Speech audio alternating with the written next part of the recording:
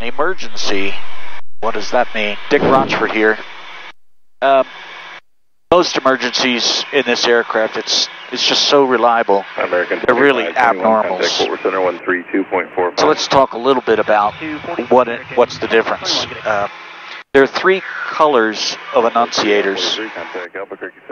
One is yellow, or correction, one is white, which is advisory.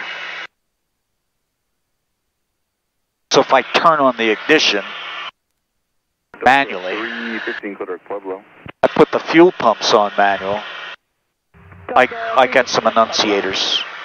And they're all advisory. Ignition on, left fuel pump on, right fuel pump on.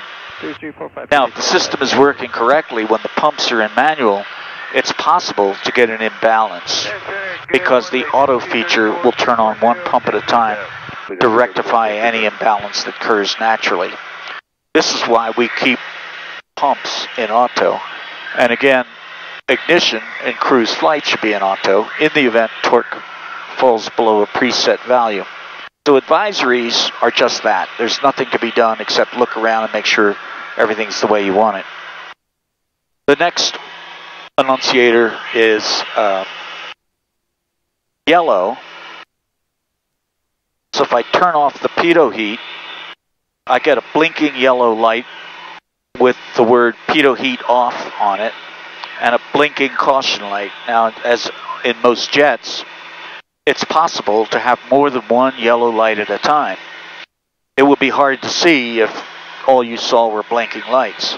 So the advice is to read the caution, extinguish the master caution, and then deal with the one you got. Could be there's another one coming along, in which case, if another one comes along, you'll get another blinking light.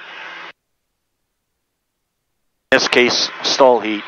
So we quench the master caution, and now we have two to deal with. We know right where to look. We just come up and turn these guys back on, because Garmin and Piper both want these on. So that solves the problem of the yellow lights.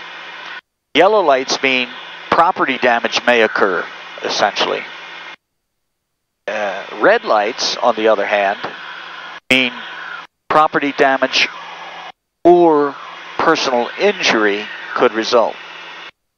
In the case of the former, yellow light, you're advised to land as soon as practical. That means on a runway, perhaps somewhere where there's maintenance to deal with the problem. Red light means land as soon as possible, and it doesn't mean a highway or a bean field. It means on a runway, but don't overfly a suitable runway, whether there's maintenance or not. That's what that means. And no, don't wait for an airport with an Uber. That's not fair either. If it's a red light, land as soon as possible. One caution, correction, one advisory you might get that I've seen more than once, frankly, is AV1 or AV2 fan fail. Now it's a white Annunciator, and along with that Annunciator, you will smell electrical smoke. And it isn't dense smoke, so you can still see. And if you dump the cabin, if your eyes are burning, dump the cabin and close the inflow, you'll get fresh air coming in the bleed air, or coming in the fresh air vent. And you can deal with it that way. But I wouldn't land on a highway, for example, if I had a white light. If there are no red or yellow lights, I wouldn't divert. But if you have to divert, what's the best way to do it? And, you know, there are a couple ways to do this, but I'm going to go with nearest. And this is the latest iteration in the G3000 with the GTC touchscreen TTCs, Garmin touchscreen controllers. We could go to nearest airport and it'll list them. And of course we can tap on it, direct enter. Here's the direction, the distance, and from 280 we could probably hit any of these. maybe not, but certainly got fields that we can hit. Gives the runway length, so this is really not a bad thing. Now then, if you're landing and you still have power, don't feather the prop.